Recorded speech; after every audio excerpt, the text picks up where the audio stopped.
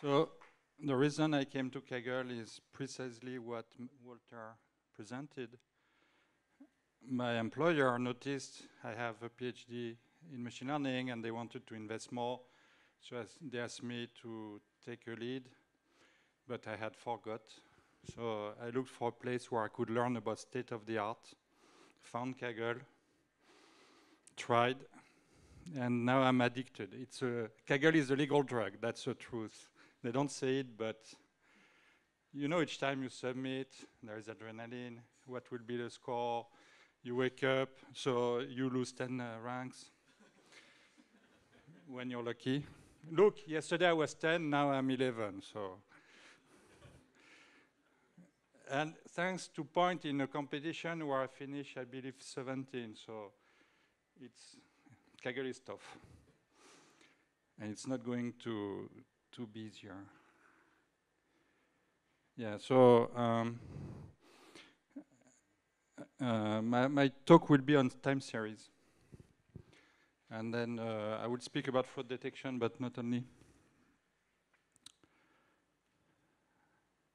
So I thought I had a slide about me with a joke. Oh, yes. So for some reason, I'm not updating my picture, so I don't know why. Yeah. I don't know if I'm the oldest competition GM, maybe. All right, so that's me. I've been first in discussions. I came GM first on discussion before competition. Now it's my colleague Chris Duty who's first. Maybe I share less, but they share more, so that's good. I'm glad I took the picture before being 11. All right, so some people say, oh, once you're GM, are you still motivated? Yes. You can't get a medal if you're not motivated, right? And Jiba has twice as many medals as me, so there are people even more motivated. All right. And I'm working at NVIDIA. Competing is part of our job. I'd say we spent half time on Kaggle, half time during work days, half time additional during weekends. No, seriously, Kaggle is fun, but if you want to be in top 10 in a competition, you don't get it by working half an hour a day. But you can get benefit from Kaggle. What I tell people who can't spend too much time, in the morning you spend half an hour, look at your past result, send something. When you're back, you look at the result, think a bit. Next morning, try another ID. So with half an hour a day, you can achieve good results. You won't be in top 10 on Kaggle, but not everybody can be there, but you will learn. All right? And I would say I was 7 before I joined NVIDIA, so before it became my job, so it's possible to go there. Okay, so I'm going to speak about time series. So sales forecasting is a well-known use case. Fraud detection is a use case as well. Recommender system, like yesterday, it's time series as well. Right, yesterday, did you notice that more than the session had no past? So it was not really a time series, but partly. So basically, you're given one or several time series, and you want to predict future value of the time series. Usually, there is a gap. When you put a model in so you train a model, you know some data up to a date. You train a model, you deploy it in production. When I started working on tooling at IBM, I met customers where the gap was 7 months, because they were recoding from, say, R into Java, the models. Now you have cloud services where the gap is smaller, but still, there is a process, there is So there is always a gap. So if there is a, so I've seen, so first mistake people do, for instance, at NVIDIA we had a project and the gap was about 2 weeks. Yet the people train model to forecast starting here with no gap. So they had to forecast, say, 4 weeks or 6 weeks, 6 periods. They should have put a 2-period gap, but no. They started predicting, so they had quite good result, and in production, results were not as good, and the reason was there was a gap. So that's the first mistake people do.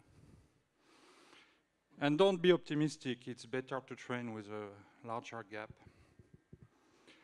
So mind the gap. So there are many models. I mentioned Facebook Prophet because of ease of use. So it's easy to use, let's say. But it's a good baseline. It's slow, so that's a problem. But it's a good baseline. The standard statistical model, ARIMA and variations. So they are called autoregressive. They are good baseline. So if you start a time series forecasting, it can be a good idea to just run these well-known models. At least you have something to compare with. And that's also something people often forget. They want to do what Walter says. Oh, there is this new TFT transformer for time series. The fact that they have one time series with 20 points, no matter, TFT. So it will learn, well, it's useless in that case.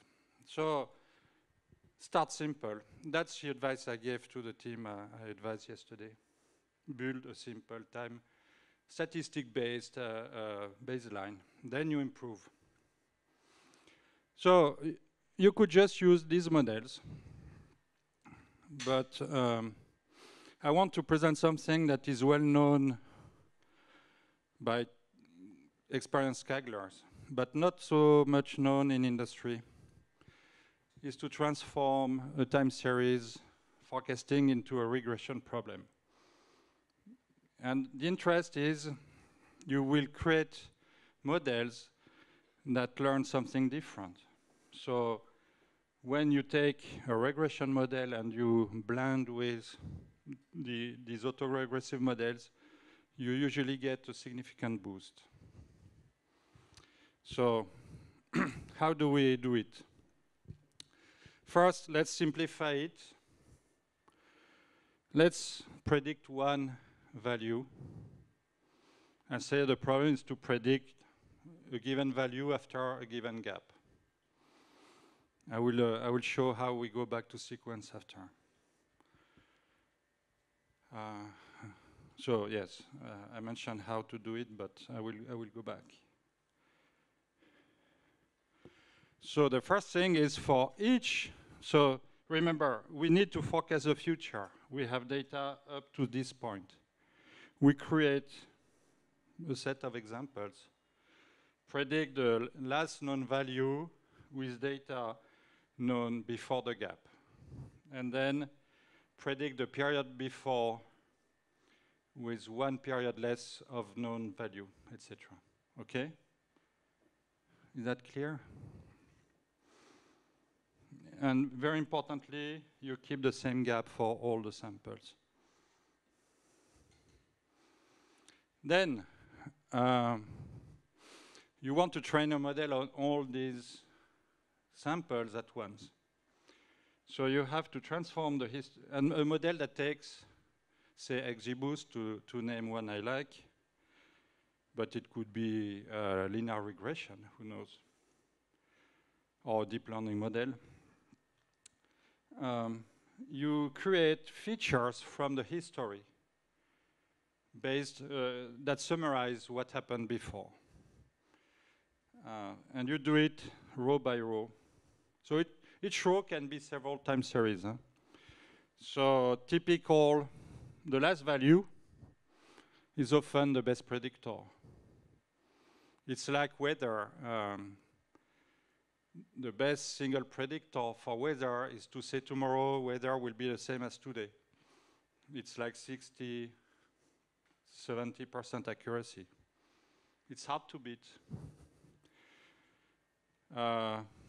Average of last week, average of last month, min max to capture if there is a lot of volatility. You can do it by months.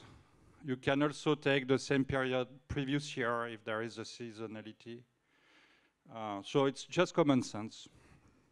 So you aggregate for each row before, you aggregate the time series, and you get features for each row. And again, each row can be several time series, so you can aggregate across time series as well. For instance, in sales, you can aggregate the sales of the category of the product and give it as input as well. And then you create a new table. For each row, you have the features and you have the target. And here, that's a tabular data regression problem. And then you can use whatever. So I mentioned gradient boosting, XGBoost, like GBM, Cat Boost. But depending on the target, some linear model could be good. There was a competition like it was a Wikipedia traffic forecasting. I think, so I got second, but the fourth place was just a weighted sum of features like this. It was very hard to beat. So it was a simple model, frankly. It was a one-liner. Some competition were won with very simple models. It has to be the right one, but okay. So now I will discuss, sorry. So now I have a tabular data, but it's not really tabular data because you have a time row. And people forget this. So now they have a table, and they say, okay, I will use cross-validation because I'm an experienced data scientist.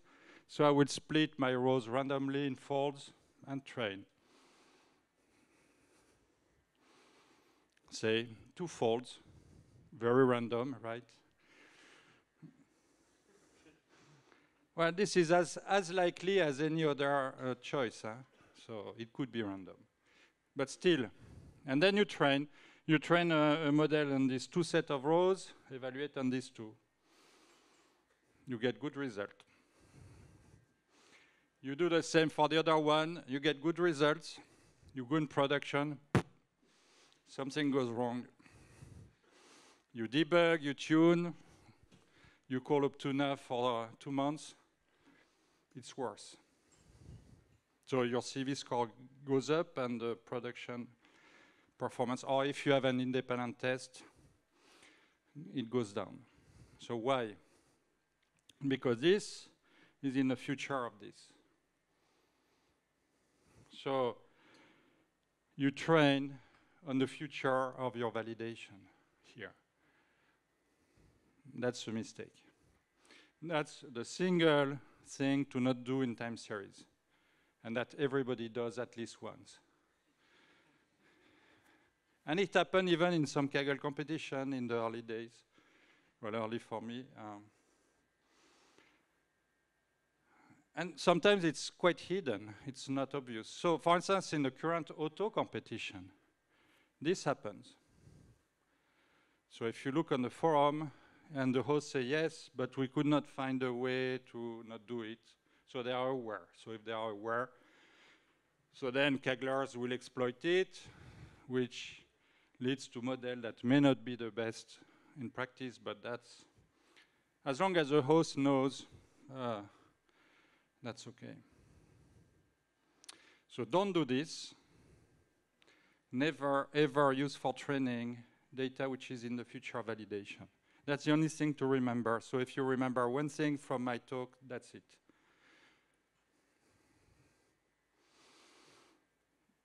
So what you have to do is time-based folds. So fold 0, you pick a date. What's before is training, what's after is validation. For another fold, you pick another date. Okay? And that's it. That's time-based cross-validation. So that's with 2 folds. I could have created 1 fold where I only use this for training, this for validation. Yeah, and that's it here.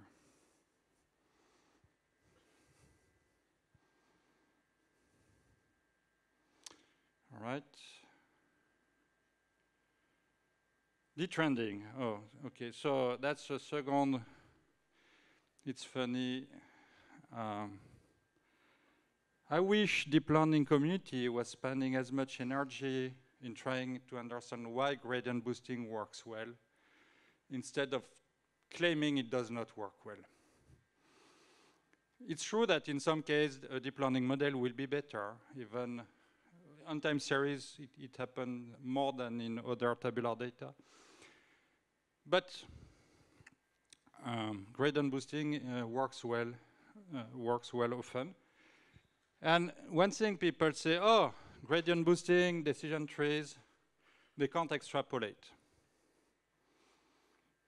So first, that's true. Linear model can extrapolate. A polynomial model can extrapolate. And we have good example. Someone fitted a cubic polynomial on COVID cases, and the model fit well at some point, and then so it led to a disaster in public health policy. So it's not because you can extrapolate that you extrapolate well.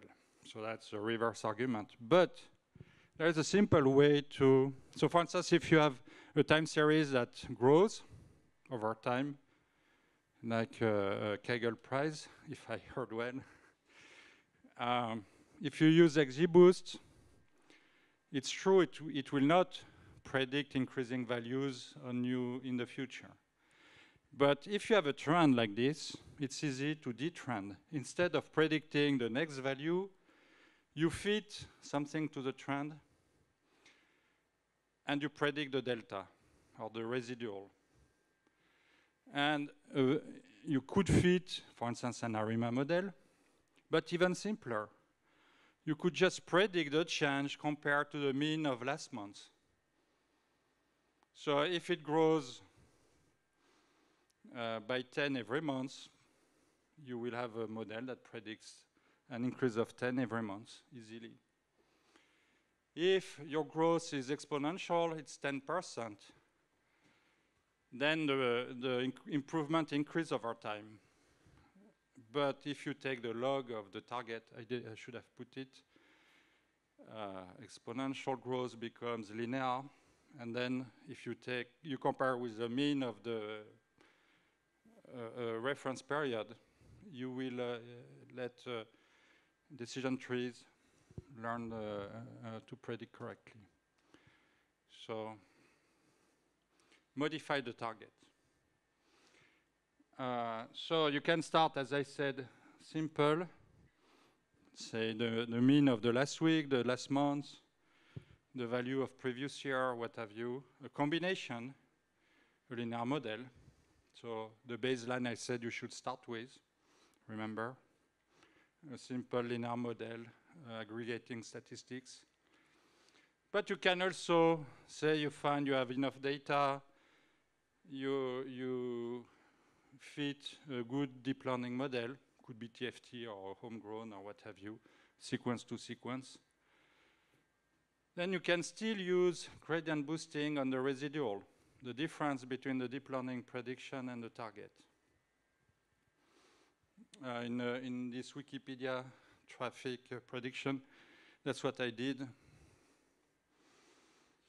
It was first time I did the NN, so my NN was certainly not the best, but maybe it was a 10th on the leaderboard, and moved to second place with XGBoost. So the point is, history should be you should create features with history, but you can also transform the target. And this is not just for time series. For instance, in Barcelona, there was an LP competition with a skewed regression target. So I was not there, but what I would have tried first is to take the log of target or something to make it closer to a normal distribution to ease learning. I don't know if it would have worked, but people often spend a lot of time in feature engineering, but target engineering is important as well. All right.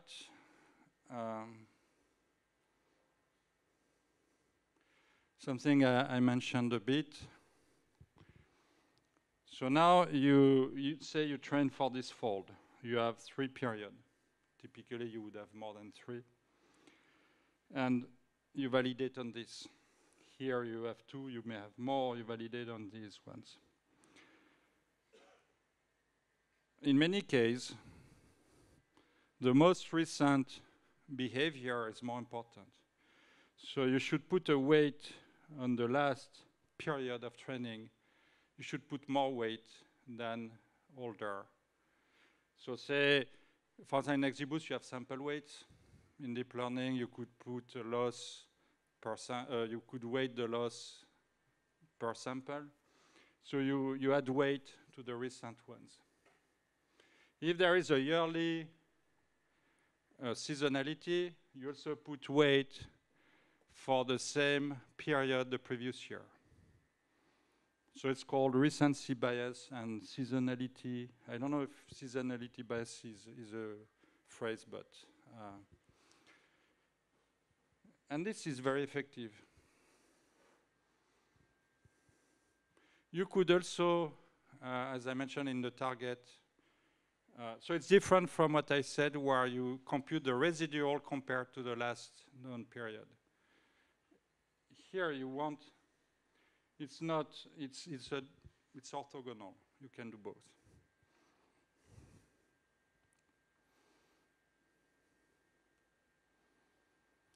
All right, so now let's go back to sequence. What I presented is how to predict one. So that's an advantage of deep learning models, that they can predict a sequence. Gradient boosting is designed to predict one value. Statistical models, the classical ones, same, they predict one value. So how do we go from models who predict one point to sequence? So if the gap is small, really small, so there are use cases like this. Basically, you have your model, you train it without gap, and then in production, you apply it to, so I should have put the now is here. You put it to data up to now, predict next period. Then you include next period as additional history, predict the next period, and you iterate. This is simple. If your prediction is really good, it's good. Not really good, because the errors compound. So if this is a bit wrong, this will be a bit more wrong, etc. So it can diverge. Yet this is what people do. Huh? So you must have a zero gap, which is unlikely, and error compound. So another way, which is costly, is to train one model for each possible gap. So say you have to, so you train one model to predict with the gap, one model to predict with the gap plus one period, etc. So if you have n period to predict, you train n models.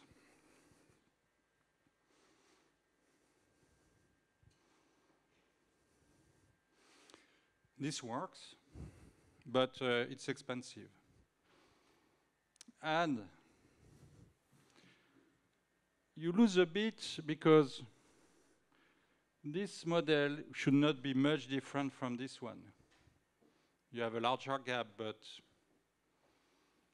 so you may have some, when you use this method, you may have some noise in the, so non-smooth predictions, which are just due to the fact that you train n time a model. So another way is to train one model with n times more samples. So from an original period, you create n sample. For each of the period you have to predict with different gaps. So the original goal was to predict this, if I aligned it correctly, yes.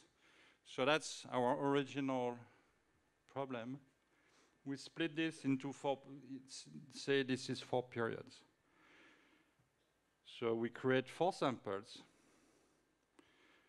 the same history, but the difference is a gap. So when we turn into features, we have the same history features, we have the 4 targets, and we have an extra column, which is a gap.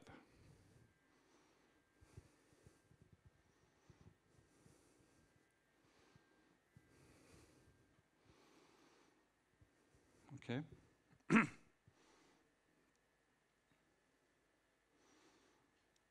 So if there is something common from this history that helps predict, the model will capture it at once and only refine differences due to the gap. And you can combine with a time-based split. So the first period is split into n samples. The next period, so you move by 1 here, you create n samples, moved by 1. So you will have the gap column that iterates. These 4 ones are the same, these 4 ones are the same, etc. And these are the 4 periods for the first sequence. This works well. Then when you do cross-validation, not only you must respect time, but don't split in the middle of one of these, okay? When you create folds, one group here is one unity in the fold. And all these must be in the same fold, always.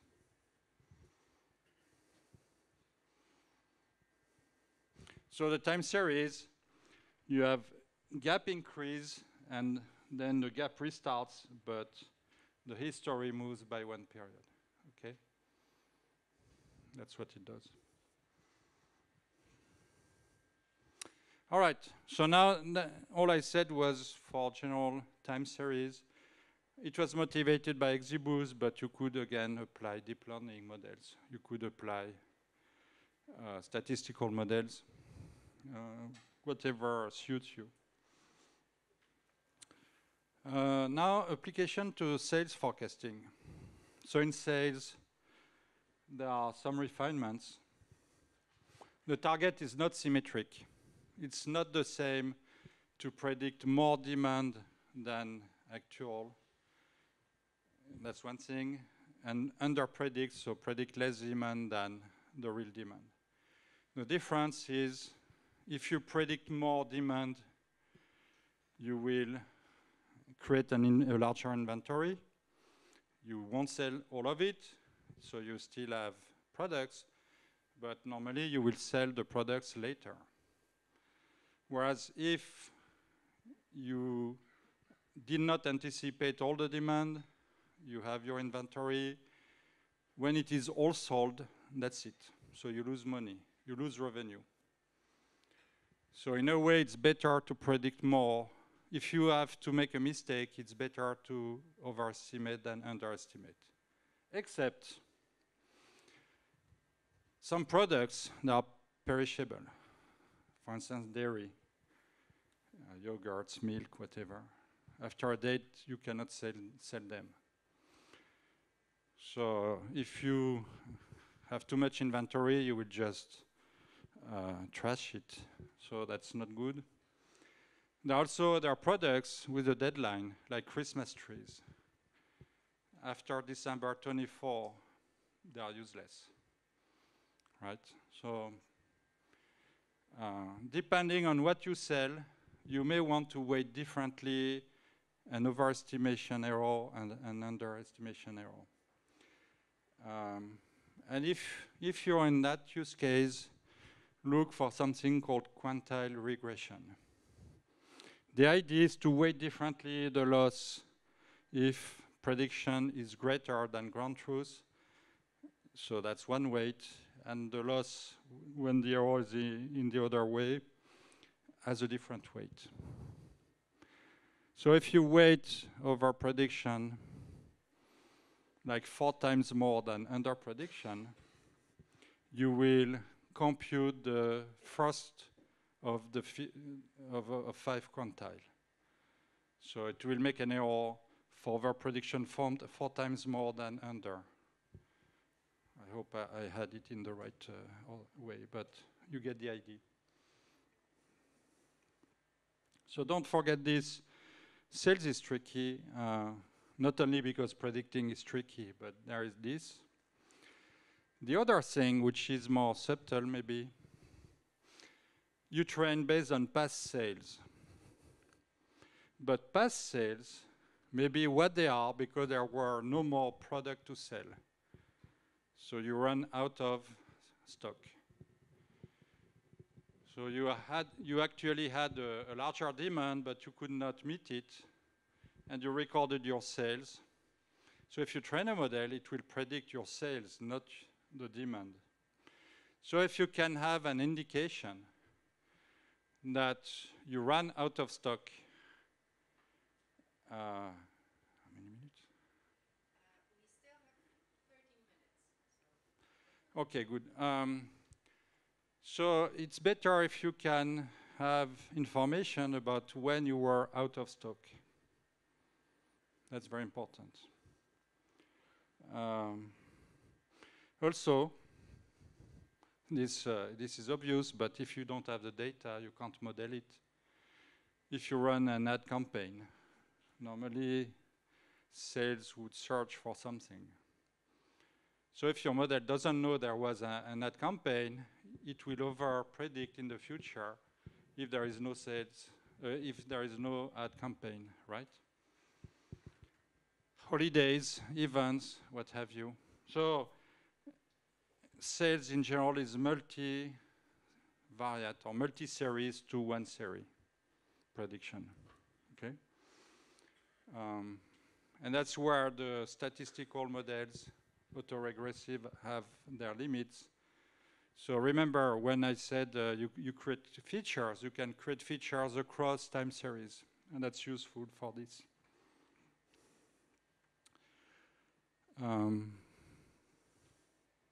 Yeah, product cannibalization is also something difficult. If you run out of stock for one product, people will buy something else. So you want to also model the category sales, and then you have a hierarchy of predictions, and they won't agree, so then you have to see what you do with difference between the category prediction and the aggregated element predictions. So there you need to discuss with business people. It's beyond machine learning. All right. Recommender systems. One way to look is just a time series per user. So it depends on the type. Some are session-based, like yesterday. So very short history or no history. In some others, you have an account, so they know it's you, so they have a longer history. In that case, you have some history. Last time you visited the website. Now you're here. What is it you want to see? there is a gap. And the gap, not only it's a production gap, but it can be larger per user. It's the last time you saw the person. So everything I said applies. Recency bias is very, especially, for instance, we worked on a video recommendation like TikTok, not TikTok for another company. It's hard to beat the baseline based on the most popular items in the last few hours. It's hard to beat. But, so recency bias can be very important. But what I said about do not leak information is very important. So let's say you have this data and you do the sampling as I explained. So you consider, let's predict 2 days recommendations. We use a gap, and here are all the user interactions. So each line is a user here. So you may have 1 million or whatever time series. And then you say, I would just replicate, but using 1 day less here, and predict yesterday, etc. And you do the false as I explained. You may think, oh, I'm fine, except here you have a user ID, and you know the interaction of that user here. And if you look, oh, here you know the interaction of that user as training data here. And here it's used as validation. But you can link the two because you have the same user ID here and here. That's a leak that happens when you have user IDs. So usually you don't have it. So recommendation is to not use the user ID in your features.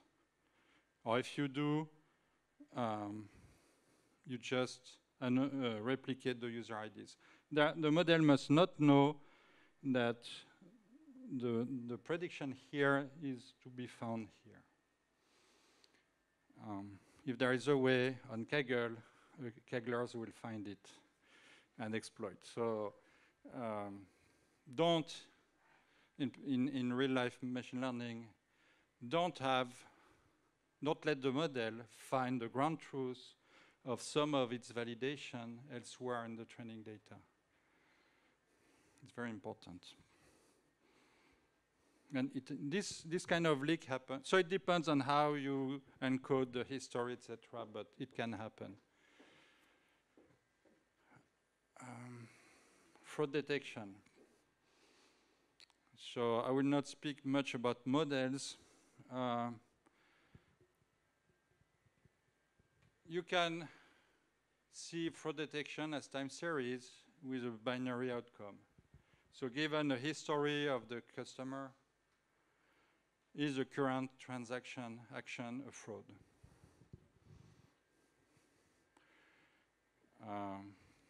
Issue for machine learning, but good for business, it's imbalance.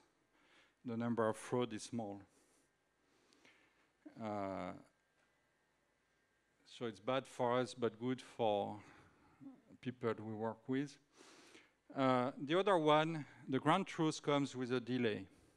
For instance, in credit card transaction, you know for sure there was a fraud 2 months after the transaction. It's 2 months. At least in one case I work. And it comes from a legal department, so very different from the operations. So it's in a different system. So just getting the data can be really a problem. And second, banks, for instance, they are not proud of frauds. So they are very reluctant about sharing data about fraud. Same is true for IT intrusions, for instance. You know, government had to put in law obligation to disclose intrusion, because companies, they don't want to admit someone tricked them. The other thing is, so ground truth comes with a delay, but fraudsters, they adapt. If you put in production a model that catch a way to fraud, they will find it does not work, and they try something else. So the shelf life of a model is short. So that's why using time series may not be the best way. Another way is to treat this as anomaly detection. So you try to have a model that predicts the normal behavior in a way, and compare with the actual and report deviations. This is more robust. First, it can react to unknown new threats, whereas the other one, you must have seen the fraud to learn from it. Ground truth hard to get. So in one case, and I will finish with this, I was asked to help 300 million use card transaction. I say, good. Do we have ground truth? Yes, in this other file. I get the file had 1,800 labeled transaction and 6 fraud.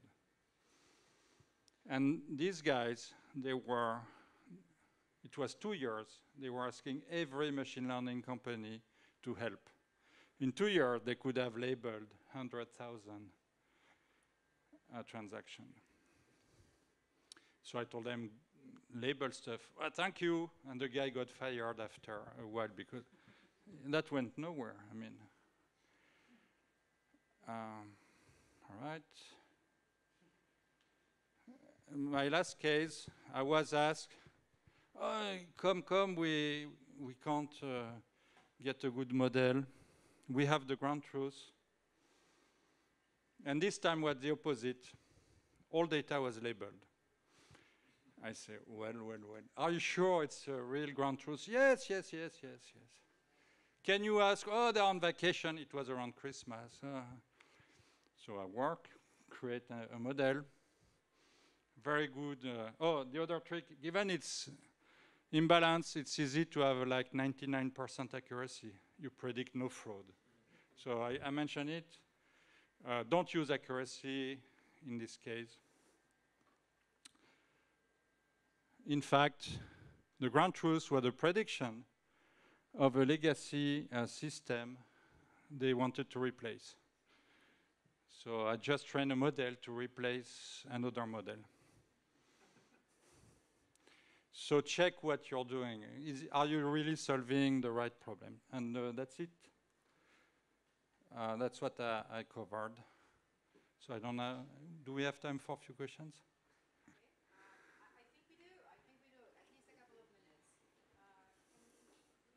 We make it. Oh, wonderful. Do we have questions? Oh. Okay. I'll be around if we can't cover all. What's your name? My name is Meng, and thank you for your presentation. It's very interesting. So you mentioned the 3 models for the tabular regression for the forecasting. First is a recursive. We predict and then we use it in future and predict next day. Second, use different several model. And second and the third is the add a feature gap in the model. Which one you will? The last one. The last one? Yeah, it's a single model with more data. If you have more data and less model, it's a kind of regularization. The danger, I should say, what I learned on Kaggle is to not overfit. So if you train N models, it's more powerful than one model, so you may overfit more easily. Yeah. Do you have some special measure? Because we add this one column in the feature, maybe we have 100 feature, and what we can do, we just let the model to learn the feature is very important. How do well feature selection?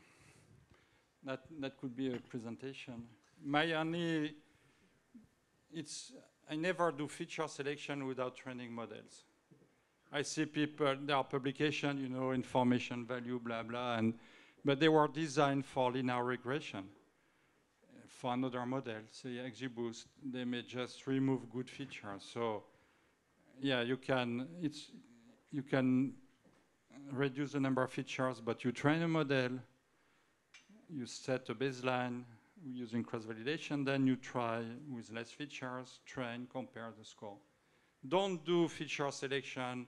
For instance, I've seen people, they remove feature with missing values, but gradient boosting, they don't care. So, and the fact that a value is missing may be a signal. So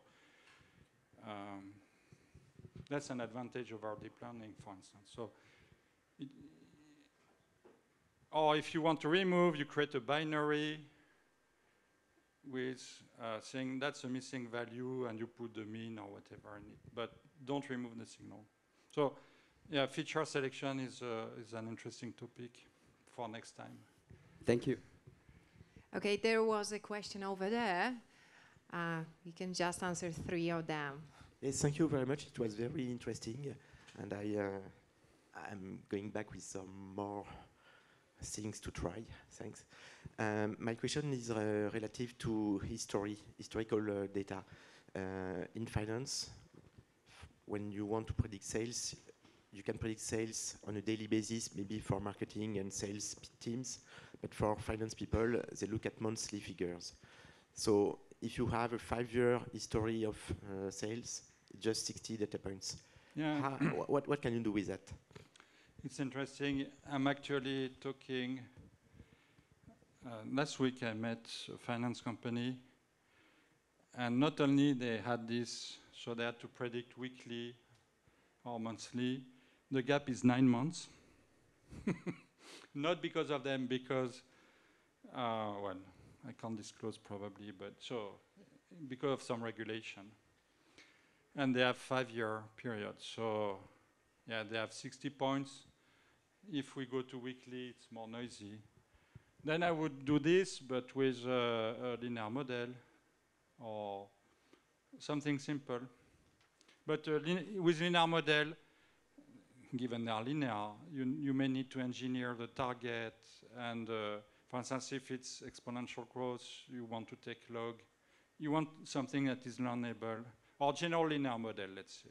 I would use a general linear model with a link function, so you can capture. For instance, if it's a binary, use logistic regression. It's a general linear model. But yeah, 60 points. If you have one-time series, 60 points. Don't use XGBoost. Don't use deep learning. It's too they are too powerful. So a linear model or maybe polynomial, but keep it simple. And put regularization on. Thank you. Okay, you can pass it here. Okay, time for last question. Agri was first. But there will be time for questions during the coffee break, don't worry. Yeah, I'm here all day. Can you tell your name? Boton, my name is Boton Agri. Thank you for the presentation. It was very clear and very smart how you presented the basics. Can you repeat? I will record. It was very clear and very simple the way how you presented, although it's very complex. So everyone who is approaching this problem, it could be quite messy, right? You cannot see the simple things behind. I would like to ask you about the fraud detection, the concept drift or the changes of the fraudster behaviors, and you told that the best would be to use a outlier detection model. But sometimes what I feel it's not the solution, because you don't have those input data sets. So they are drifting in a way that you cannot catch. Yeah, and so that's also another topic, because the gap between my PhD and back to machine learning, I did mathematical optimization operations research, which is all about computing decisions. Machine learning, output is not a decision. It's some probability, some relevance, some what have you ranking. So it has to be transformed. For instance, in a fraud detection system, you need to have some business logic that takes the output of machine learning and recommend. So, for instance, if you have an outlier detection, you could say if it's a probability. If the probability is low, you just accept. If it's high, you reject. And in between, you route to a human. But I agree, it's especially for fraud detection, IT intrusion, etc. You must have human in the loop at a point for making the decision in the gray area. Yeah. So yeah, something people. So I assume people here know about machine learning, so you don't make the mistake. But business people, they read in newspaper blogs that AGI is at the corner, Terminator is the other way, AI does everything. No, AI gives you a prediction, kind of probability, and no more, except reinforcement learning that is designed to learn actions. But in general, our models in production, they just compute information that can be used to make a decision. So it's important to set expectations. So one question I always ask when I start a project or go to a project, I ask, how do you validate? So that was the topic. The second question is, assume you have a perfect model. It predicts perfectly. How do you use it? How does it really improve? So I will finish with this anecdote. So I don't know if it was fabricated, I read it. A team predicted customer churn. So for subscriptions service, the marketing wanted to know which customers are likely to not renew. And they had their data science build a model, quite good. And then they gave it to their customer support saying, call the people who are most likely to not renew and offer them something. They started, and the calls were going like this. Hello, Mr. X. I'm from company Y. Ah, that's good. I wanted to renew. Let's do it. So they accelerated. I wanted to cancel my subscription. Let's do it. So in fact, they accelerated cancellations. No, but so machine learning did what they wanted, predict people at risk, but the business action was a disaster. So, well, I have other anecdotes like this. So when you're on a machine learning project, make sure there are business people who want to consume what you do and consume it correctly. Thank you so much. Thank you for the presentation.